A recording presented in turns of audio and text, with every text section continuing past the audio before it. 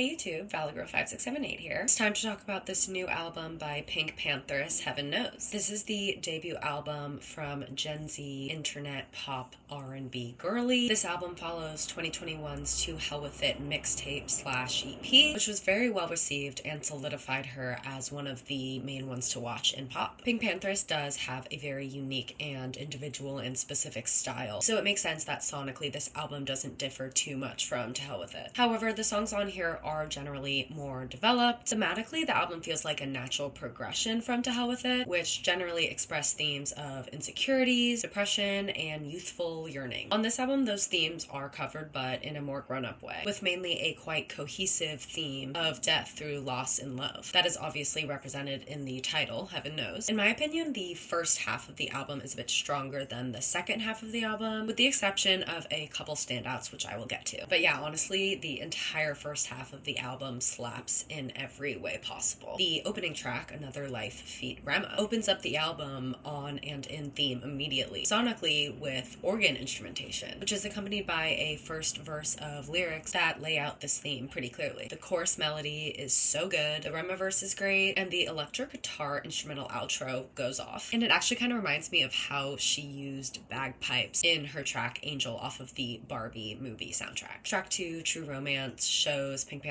focusing on the theme of the relationship of love and fan culture. The line, "I've been a fan of you since 2004, is so funny to me because she was literally 3 years old in 2004. And I feel like that adds to the campiness / over-exaggeration, which represents the kind of absurdity of the phenomenon of fan culture. It's similar sentiments to, I got a tattoo just to show you how much I care. The production on this track mirrors the chaotic sentiments of the song very well, with the cherry on top of the crowd cheering noises sprinkled throughout the song. Themes of Fame continue with track 3, Mosquito, which was the lead single for this album, but with a lens more on pinkpantheress's newfound fame and her relationship with it, being most specifically on the song her new relationship with money and material things. This death theme of the album is explored a little bit in the choruses, showcasing that her newfound relationship with money has left her feeling like it's kind of the only thing that she's worth and that she truly owns, to the point of her kind of talking about money as if it's her boyfriend, with double entendre lines like, now you're sitting in accounts because I'm too scared to take you out. The sentiments in the song are also actually mirrored a bit later on the album, on tracks 10 and 11, Blue and Feelings. Track 4, The Isle, is my favorite song on the album for sure. Interestingly, this song actually samples Super Lonely by Bene, who similarly to pinkpantheress got their start through virality on TikTok. It's also interesting because the themes of Super Lonely are similar to the themes on this track. The production slaps, the chorus slaps, the entire song slaps. Track 5, Nice to Meet You feat. Central C, is actually similar to the opening track Another Life, not just because of the rap feature, but also because this track also opens with the theme of death through love, with the first line of the song being, I pray I'll die before my baby. It's a very slay love song through the most trappy moment on the album, and I find the juxtaposition of the themes in Central C's verse to the rest of the song being pinkpantheress very interesting. It seems like it's almost exemplifying the situation that pinkpantheress has found herself in, but through the perspectives of both people involved in the situation. Track 6, Bury Me feat. Kalela, iconic. Obviously,